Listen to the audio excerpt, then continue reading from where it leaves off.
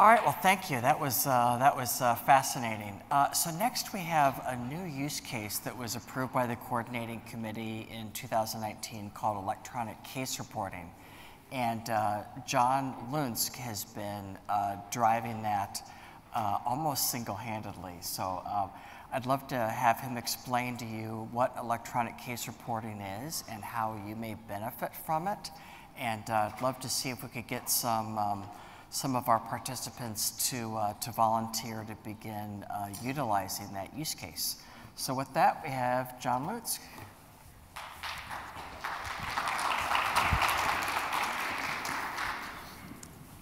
Hello. As Monty Python would say, and now for something completely different. But not. And I think there's supposed to be a clicker up here which will help me do there we go, thank you. So I have been involved in public health and electronic case reporting for some time, but I also was involved in ONC and the National Health IT Agenda before that. And before that, I was working at the CDC proper, doing public health. And when I went to ONC, it was abundantly clear to me that we couldn't do a lot of what we needed to do in public health. I was a health IT physician. I was interested in how to use information technology to advance population health outcomes, and the infrastructure was not there. And so then we started something that was called the NHIN, or Nationwide Health Information Network. And although we've been through fits and starts for years and years now, the progress we've made is amazing. And what I'm going to do is tell you a little bit about the population health activities, the public health activities that I've been working in, and bring it back around to how important the eHealth exchanges and health information exchanges in accomplishing those. And then, hopefully, bring it back to you from the standpoint of why it's relevant. So, to start with, though, we need to say why. And I'm going to go way back, even farther back than I am old, to John Snow, who was a physician in London, and in 1854, he proved that 500 deaths were associated with the Broad Street water pump. This is a famous example in public health because it really represents so much of what the public health model is. First, data were critical in accomplishing this. He needed to understand what was actually a case of cholera, what patients fit that criteria, where they were, how they were linked potentially to a common source. And then, in the end, it led to him taking public health action, which was perhaps one of the more tangible public health activities of all time, which was to take the pump handle off the pump so that no one could use that water pump and no one else would get the cholera. To be truthful, we've only advanced incrementally since then in public health. And the activities are still those that were outlined by that first case. Surveillance, getting data, getting good data, getting quality data to use it to a population health outcome is still central to that activity. Somehow I managed to advance the slide. The data was critical. This is a map of the London area around that Broad Street pump. Each of the bars, those pancake-like bars associated with that are off of the streets, represent cases of the condition of cholera that were documented, and you can see how they physically array around that pump. Ever since then, public health has sought to get as good quality data to maintain cases. A case is a clinical representation of a patient or an individual that may be associated with a disease or may have an environmental circumstance, or in the context of chronic conditions, sometimes as well. But our efforts to get surveillance data have always been approximations because we're clinical care's poor brother or poor sister. And you may have had exposure to some of these surveillance efforts in the past. So what is one of them? One of them is electronic laboratory reporting. The idea was that labs were electronic way before there were electronic health records. And public health could take advantage of that and get lab results and use those for surveillance. Now, was the lab result the definitive definition of a case or the definitive definition of critical clinical data that you wanted to carry out the public health function? No. But the data were there. They were electronic. They could be accessed directly. The physician didn't have to do anything to do that reporting. The clinical care environment was really barely involved, and lab results were achieved. And it was helpful to public health. Not all diseases have a pathognomonic lab result. In other words, the lab result is not all that you need. The breadth of data for a case is not there in a lab result. You know, we know how little data there actually is in a lab result, but at least you had the lab result. Another approximation at surveillance was syndromic surveillance.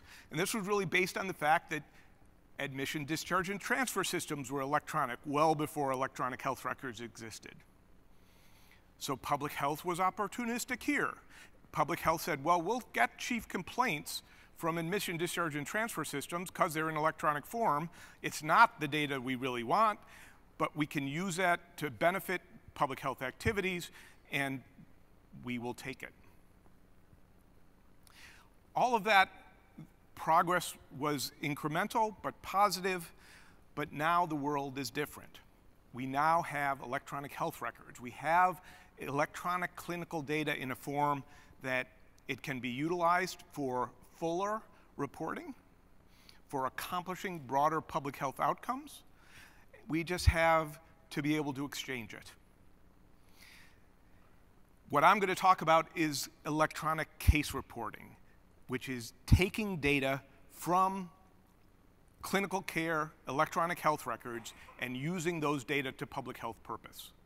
This is the world that's opened up by health information networks and by electronic health records, and can accomplish much more from a public health standpoint. I will say that I indicated my history a little bit, that I was at the CDC.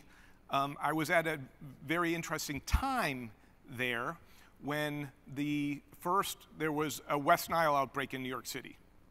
And you may remember that. It was a huge deal in public health. The next year, there was the West Nile was found in the blood supply.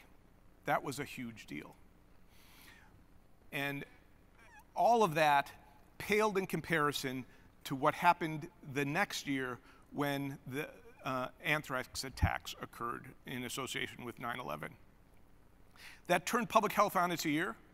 It represented the information exchange needs of emergencies as well as of the sort of quiescent state of public health activities during routine times. And since then, I've been involved in a mission to try to advance the infrastructure in the country to handle both emergencies and routine surveillance because of its importance. Sometimes we don't always pay attention. Believe it or not, the public only really pays attention when there is an emergency. You have a brief window after that, and Congress maybe thinks they should throw some money that way. And the opportunity to change things gradually deteriorates in a tail that comes from that event. With that in hand, though, and with the growing infrastructure for health IT, we have some real opportunities. It's not easy, and this is a little bit of an eye chart, and it's as much to tell you that this is really hard. Public health surveillance is very difficult, and these are the reasons that it is, and I will touch on them.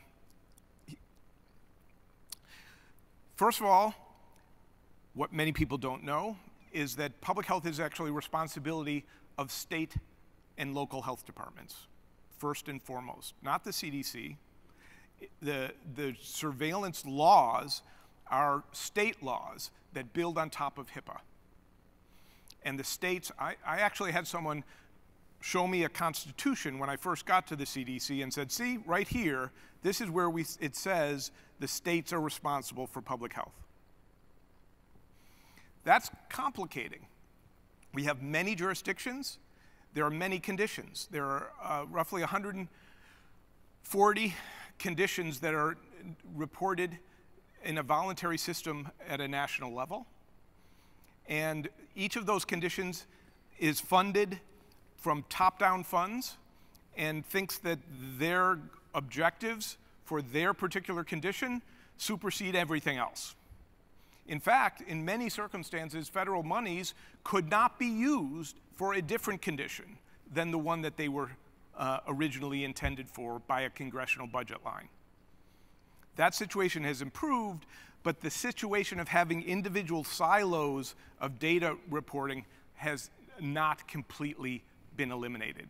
When I first got to the CDC, each condition had its own surveillance system that sat on a desktop in a public health agency. So it wasn't connected to clinical care, but each one was separate, each one was different, each one worked differently, and this complexity of many conditions magnified by many jurisdictions and then by many clinical care sites is a huge interoperability problem and a huge problem in getting things done.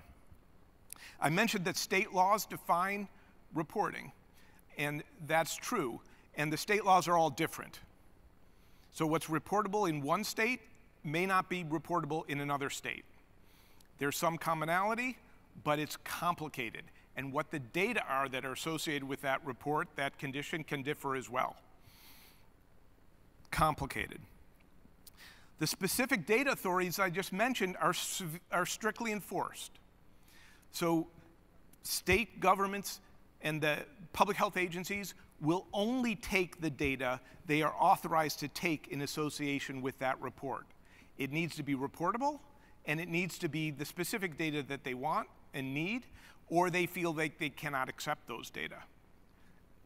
So HIPAA doesn't actually, the previous speakers mentioned that the individual, the patient, is outside of HIPAA.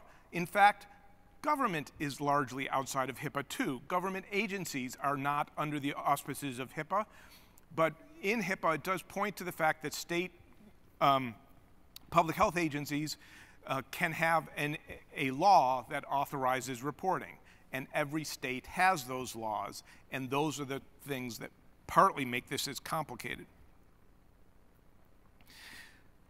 There's the whole activity of getting data is based on the clinical data that have, as we all know, been relatively poorly structured. They've been, until recently, not very electronic, and this has contributed as well. In an emergency, what is the emergency can differ and can be spontaneous. And that is a huge IT and interoperability challenge. So you may remember SARS, the sudden, I don't even remember the name of it, adverse respiratory syndrome that it was not even a defined disease when it became problematic and was of great concern. So the definition for what is the problem, the triggering of what needs to be surveilled, also can be very dynamic. And then finally, the role of the clinician in this has been challenging as well. Most clinicians think of public health as a black box where they report data and see very little outputs. And while that's not completely true, one can see where that comes from. So without that feedback, without understanding the benefit of what the reporting that they need to do, that reporting has not always occurred. And the evidence on reporting, which is the law in every state and territory for public health case reporting, is that it's only done between 8 and 80% of the time, depending on the condition. 8 to 80%. So this is the challenge, and this is what we've been working on in electronic case reporting. Electronic case reporting is the automated identification of reportable health conditions and their transmission to state and local public health authorities for review and action. And the part that I would add to that definition is it also involves providing feedback to those providers about the status of that condition for that patient in their jurisdiction. So how did we do that? How are we doing that to get around the boundaries and the challenges that I identified? Well, to begin with, we've had to deal with policy scalability. So I'll talk about technical scalability as well, but policy scalability is the ability to get the data where they're needed, when they're needed to accomplish it without point-to-point data use agreements. Does this sound familiar? Because that is why this slide, by the way, is an oldie, but a goodie.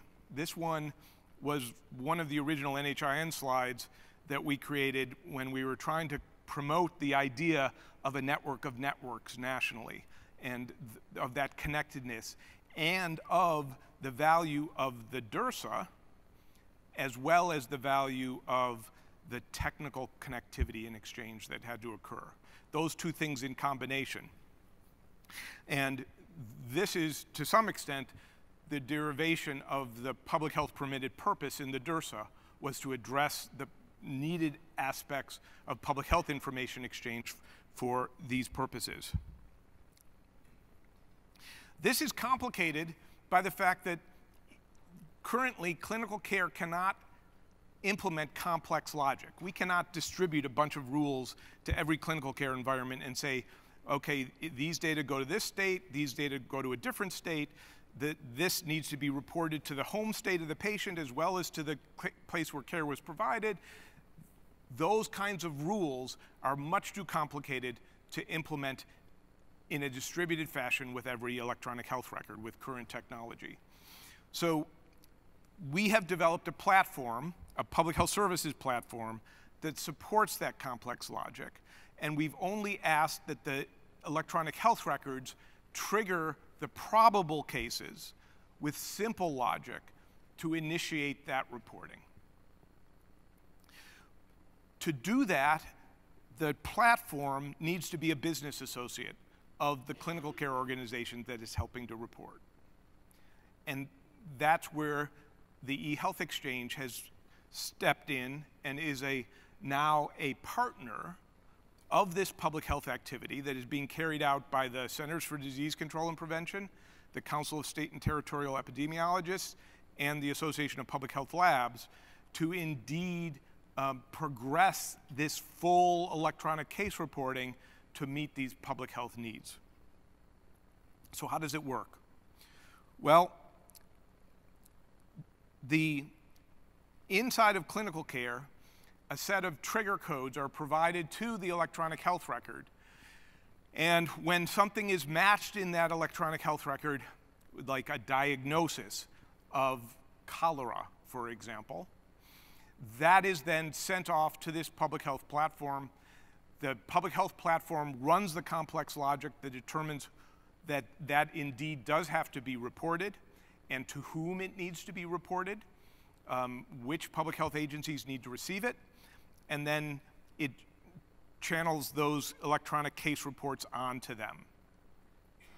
To do that, we've developed standards in HL7 for the electronic initial case report, and that includes much clinical data that might be found in a CCDA or a CCD, but also some critical public health information that's not there.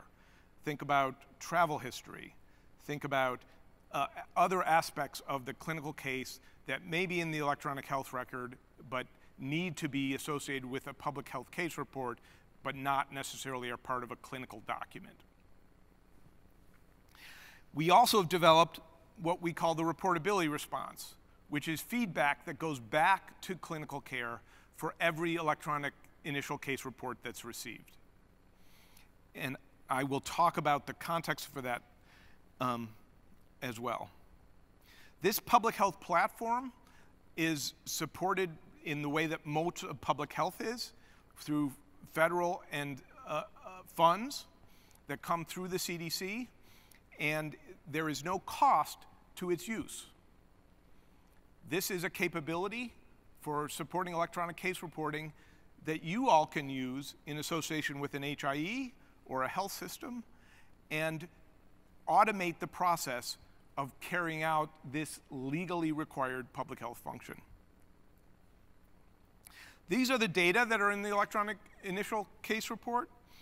We have focused on data that were available in an electronic health record or should be there because they were certified to be there for some other clinical care purpose, wherever possible. We don't want manual entry. We're trying to avoid burdening providers. We're automating the process of the reporting to public health. This is a huge step forward from a clinician standpoint in terms of the fact that they don't need to fax information, they don't need to manually enter it in a website, they don't need to do anything except provide care. The reportability response serves several different functions, some of which are technical. It identifies the fact that a report has been received and whether that condition that was identified for reporting was actually reportable, the confirmation of it.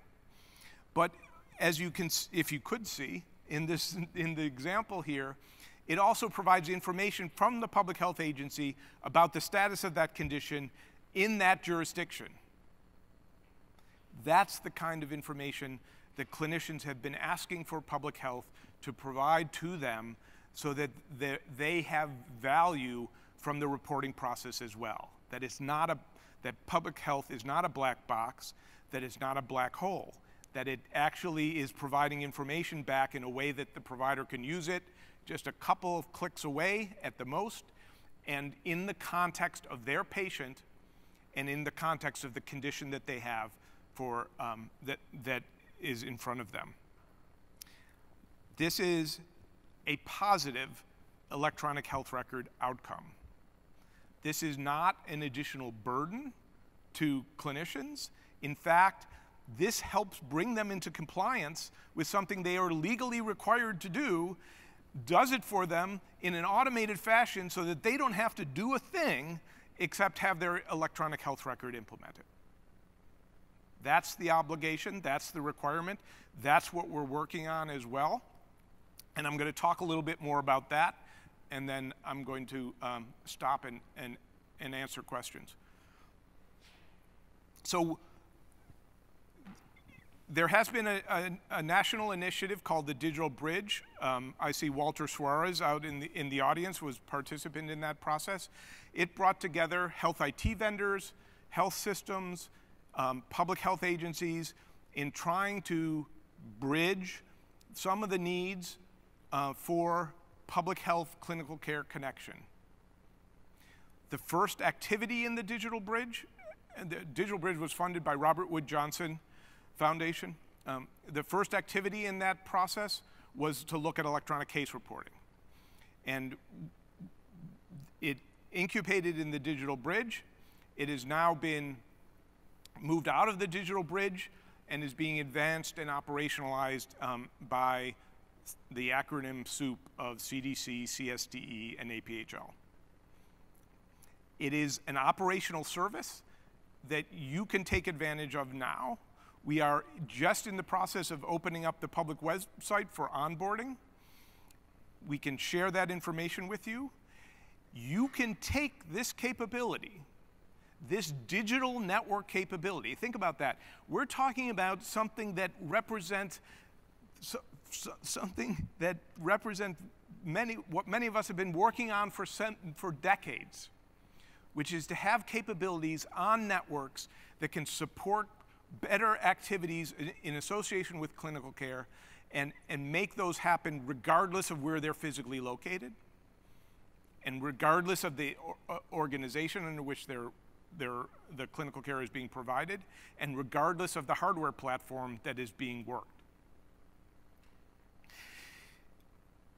Currently, we are doing all this in what would be known as the CDA world or the CCD world, if you may want to think of it that way, using today's technologies. And we are also working on implementing in HL7 Fire. Now, I've been around long enough that I know that perhaps the most disruptive thing one can do to health IT is change what standard you're using. I've been around long enough to know that almost every technical advance, and I could go into the attributes of hype around new technologies, and I could talk about the excitement, the building momentum, and then I could tell you, oh, that was about the CDA. That was what happened with CDA. People thought CDA was the solution to every problem. And now it's about fire. If you're as old as I am, you see the pluses and the minuses of all of these issues. All that being said, all the challenges with changing standards and all the challenges with the changes that requires, we think that fire offers a tremendous opportunity for us to move forward in this domain beyond that which we can do in the CDA world. Right now, we have the major EHR vendors implementing electronic case reporting, but the majority of EHR vendors have still not done so. In the CDA world, in the existing technology world to this point, they would have to do proprietary development. They need to implement how to trigger, to initiate when a report needs to be sent. They need to program in how to create the electronic initial case report so that they can send that parcel of data to public health for that reporting purpose. And they would have to implement the orchestration of that activity inside their EHR. And there are EHRs that are doing it. The major ones are doing it now, but not all of them. In Fire, we can do it for them. Between the combination of the more robust nature of the Fire ecosystem, including, for example, things like Fire subscription, we can have automated triggering in the EHR. With the specification of an app associated with that EHR, we can provide them the ability to create the electronic initial case report without them having to program it. And with the ability of Fire to work with parameters around the interactions inside of the electronic health record, we can also guide them on how the when, wheres, and hows of how that reporting needs to occur. We can give them an implementation guide, and it will be implemented for that reporting without proprietary software development. And that is a great opportunity to advance these kind of capabilities as well as other network capabilities moving forward. So we are now in the process of publishing a Fire standard for electronic case reporting. We have the standards I mentioned earlier of the electronic initial case report and the reportability response in CDA. We will be supporting both. We will support both on this common platform. All that clinical care providers need to do is see that their EHR is enabled to do this reporting, and it is from there taking care of them, for them, in this regard. The final comment here that I would point to is, to do this, I personally, as well as others in public health, have had to become very involved in the HL7 community and very involved in Fire. And as I told you, I see the benefits of that approach as well as the challenges of moving to something new. But one of the things I haven't seen there is a real attention to health information exchanges and health information networks in consideration of how Fire will be implemented. And I've been talking this up in a big way because it is, for me, with my network pasts, I am concerned. I wanted to see that path forward with fire, but in some ways, just the way the health information technology agenda takes 2 steps forward and 1 step back, takes 2 steps forward and 1 step back, so do the technical standards. And what we're doing in this regard in public health, because we have tremendous need for push transactions. So whether you noticed it or not, the first version of TEFCA was all query. Well, it's hard to query for something you didn't know existed. It's hard to query an EHR and said, did anything happen? Was there a cholera outbreak? I don't know. So public health is 95 to 98% push, unsolicited push transactions, because that's what reporting is about. And that's the infrastructure we're built on, getting data out of a clinical care organization, getting it to a public health agency for action, just as I said in the definition of ECR. So we have been working on fire messaging as well. And I think that everyone should be attentive to this issue because the considerations for intermediaries in data information exchange have not been attended to with enough seriousness in the fire community to this point. But we want to be able to push data as well as pull data. And pull is great, apps are great, but push is important too. And so we've been working on fire messaging. All the standards I just talked about use fire messaging as one of their implementation alternatives. It's not as complicated as it even sounds by saying that. Basically, it's just about making data into a parcel so that they can be moved through an intermediary. That's it. It's really simple, but it's still not what people are focused on because in fire there's this conflation of RESTful query and the payload standards as well. So I've been on that soapbox for a little while now. I've expressed it to you. I hope that it's something you pay attention to moving forward. I think we've made progress in that regard. What we're trying to do here, too, is have a common reporting framework for the multitude of different things that EHRs need to report on. Public health achieved a certain degree of notoriety in being named prominently in ONC's provider burden report and provider burden strategy because public health reporting is perceived to be a burden, as I've said. We're automating it. That should help tremendously with the burden issues, but the multitude of different reporting needs is also a burden, whether it be quality measures, clinical registries, public health activities. All of these things share many common elements of reporting, but there is very little in the infrastructure to support them. So we've been working on what we call a common reporting framework for fire. The concept of it is that we can enable many of these different reporting functions to use common technology, to report automatically and more easily, to reduce the burden on providers in terms of that implementation, and on EHR vendors in terms of the technical aspects of that implementation, and to push that all forward in a way that the outcomes for these population health activities can be greater, more easily achieved. So, to wrap up, electronic case reporting.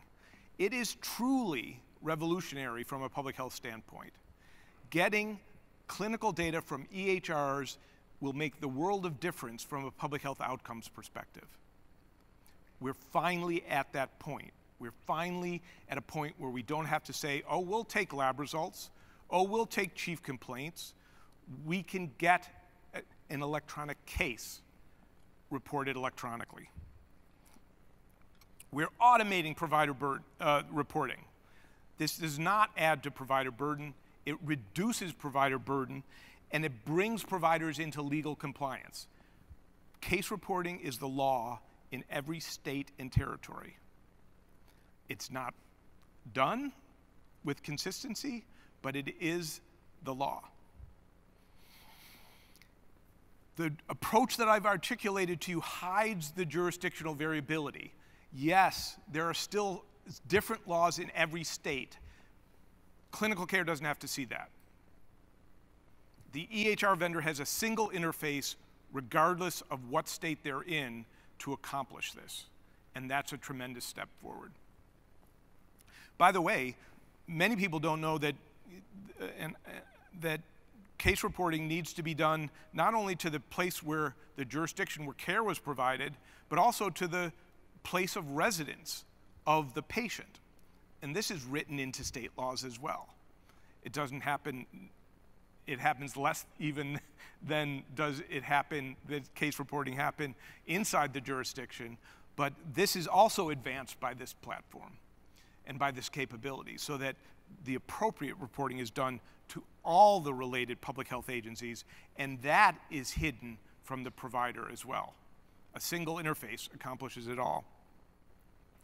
It provides information back to clinical care around the condition. No more black hole, no more black box. This is a true bidirectional communication with great opportunities to build on that going forward, to better connect public health and clinical care. And finally, if you're on the eHealth exchange, this is something that you can sell. You can take this to your providers, you can show them the benefits of doing this reporting in an automated way, of being in legal compliance versus not being in legal compliance, and it's all provided as a benefit of your work and your participation in eHealth exchange, with them not needing to sign any other additional agreements or to implement any exotic technologies beyond which their EHRs can support. So this, for me, is, from a public health standpoint, is tremendously exciting. It's also one of the harbingers of a networked service that is enabled by the kind of connectivity that the eHealth exchange and other health data networks are now making available. We are going to be connected to the eHealth exchange hub, and all participants can leverage this and make it their own. You don't even have to give us credit. Just sell it. Thank you.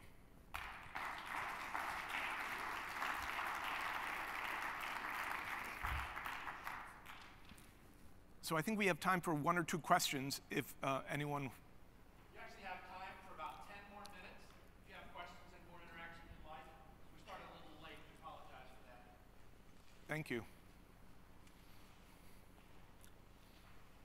Hi, Paul Matthews from Ocean again. Quick question. How many public health departments are ready to start receiving ECR? So the answer to that is not simple either, but we are in the process of operationalizing the platform. I mentioned that. We are connecting, we've connected 60% of the public health agencies in the country for initial connectivity. And that doesn't necessarily include high bandwidth reporting from inside their jurisdiction. The numbers that can do that are lower. There are at least 3 of the major surveillance system providers who are now enabled for electronic case reporting. So that would cover roughly 30 states. And then do you have a resource guide that we can look to actually say these are the organizations able to accept? We're opening up the website for that purpose and others, and it will be online. Thank you.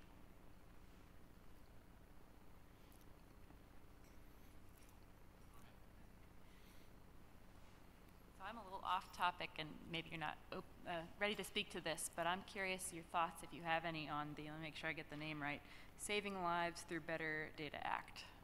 Do you have any thoughts on it?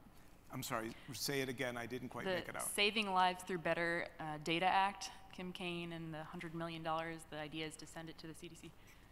Also known as Data is Elemental campaign, yeah, right, that's the name I know it as. So What is being referred to is a budget initiative that the CST, Council of State and Territorial Epidemiologists, the Association of Public Health Labs, NAFSIS, and HIMSS have been very responsible for, to help try to drive funding to modernize the public health IT infrastructure. And we are very supportive of that initiative. The CDC has also recently received an anonymous donation that is being used to support electronic case reporting as well. But the Data Are Elemental campaign, we believe a significant part of that will be associated with electronic case reporting. Obviously, there's a lot of public health infrastructure.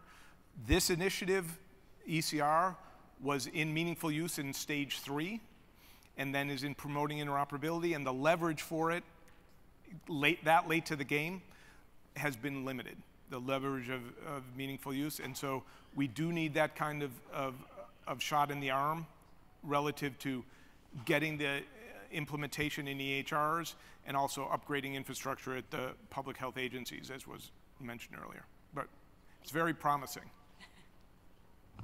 Hi, thanks, John. I'm Matt Eisenberg, Stanford Healthcare. I have 2 questions. I'll start with the easy one, and then maybe we can break on the hard one. The easy one is just, can you comment at all about, is there any scope for registry reporting for either state-based condition registries or specialty society registries for the the ECR standard? Yeah. So I think there's a lot of shareable infrastructure for those purposes, and I have been doing my best to try to engage. That's basically the thrust of the common reporting framework, is that these registries are doing largely the same things. The data are obviously different. Recognizing that, the rest of the infrastructure can be the same. We don't need to reinvent it, and we don't need to do it in 30 different ways and make those conflicting demands on EHR vendors. So we've been working on that. I'd say we've had mixed results in terms, to this point, of trying to get others on board. Part of the thrust of that activity has been in HL7. HL7 has largely been a data organization to this point. With FHIR, they are now a technical and data organization, but we're still grappling, so what I just talked about, a common reporting infrastructure, is mostly technical. And we've sought to integrate those concepts with Da Vinci. We had some success. That's been a challenge, partly because their thrust is, Da Vinci is a major HL7 standards initiative around payer connections, but they're doing quality measure reporting, and there's commonality there. So we're optimistic. It still needs to move forward, and the more people we can have pushing in that direction, I think the more helpful it will be. And the last question is, there's this little thing called meaningful use you may have heard of or remembered. We've been doing that for a while. We spent all this time getting actively engaged with all these county-based systems. We're still doing that now as part of promoting interoperability. There's this huge conversion, not even talking about adopting the standards and moving to FHIR, but all of the time we're spending with our interface teams supporting what we've been working on for 10 years and we're mandated by states to do. How do we get from here to there? And how do you sort of see what's going to be the accelerator? So I'll come around to the major thrust of your question, but I want to point out that one of the things that really makes me overcome the hype of FHIR is the thought of automating interface development. So I mentioned that in the context of reporting, but it's really a much broader issue than that. And it's not just about querying and saying, give me these data, because I think that's a bit overblown in terms of data authorities. But certainly that's a viable strategy inside of healthcare organizations. It falls apart a little bit when you're talking about external organizations querying EHRs. But it's still, the concepts still apply even when you're pushing data out. And the ability to automate that interface development so that basically you don't have to do any coding to make a message or make a parcel of data to be transmitted is hugely powerful. And that's what we're trying to do in the reporting framework, but it's also applicable to other activities that are not about reporting, but about decreasing the proprietary software development that needs to occur to build interfaces between systems. So I think that's part of the solution. I don't think it answers the broader question that you've said about what really converts that, it turns that over. I think that, as much as I hate to say it, that there may be a regulatory role, and the issue is what is the right thing to regulate, and how to do that in a way that it can be flexible enough but yet productive enough.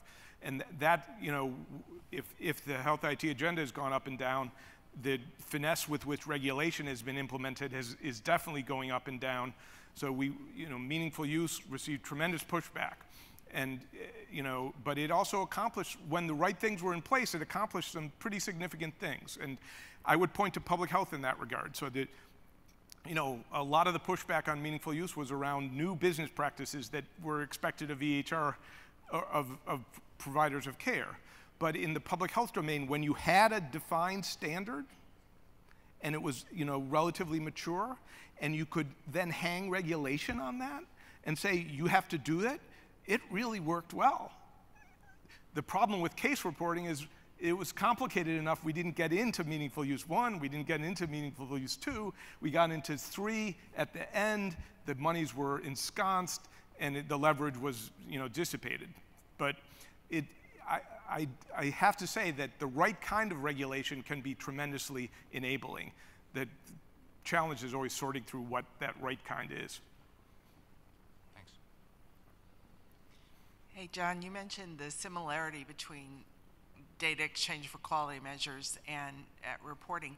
Do you use in your subscription model, or do you think you will use like CQL, the clinical query language, quality language?